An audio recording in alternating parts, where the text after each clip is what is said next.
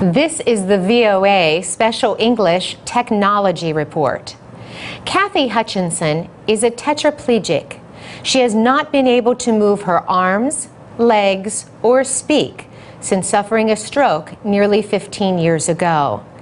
Recently, she learned how to control a robotic arm using her thoughts. She now can use brain activity to serve herself a drink. The American woman is one of 2 people who took part in a research project known as BrainGate 2. The researchers have spent years studying how to help people who are paralyzed regain movement in their arms and legs. John Donahue was part of the project. He is a neuroscientist with Brown University and the Department of Veterans Affairs. He says people who are paralyzed have their brain disconnected from their body. So he and other researchers decided to go around the damaged nervous system. They developed a way to go directly from the brain to the outside world. The 2 paralyzed people had small sensors connected to the part of the brain that controls movement. The devices measured brain activity and sent that information to a computer. The computer has special software that turns the information into digital commands for operating other devices. The researchers used a highly developed robotic arm to recreate human actions.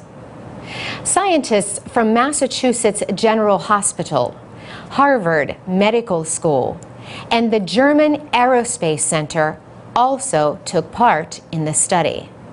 The BrainGate team had its first success in 2006.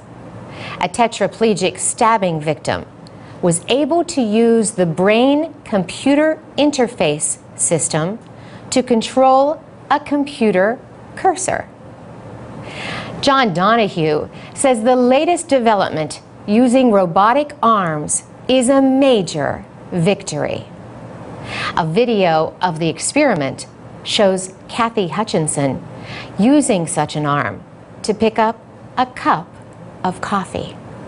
She guides the cup toward her mouth, moves it forward, and drinks through a straw. The research team carried out almost 200 tests with 2 different robotic arms. The 2 individuals were able to pick up their target objects 43 to 66% of the time. The researchers are calling the information very promising. But they say it will take years to fully develop the technology for everyday use. A report on the BrainGate study appeared in the scientific journal Nature. For VOA Special English, I'm Carolyn Presutti. To read, listen, and learn English with our stories, go to voaspecialenglish.com.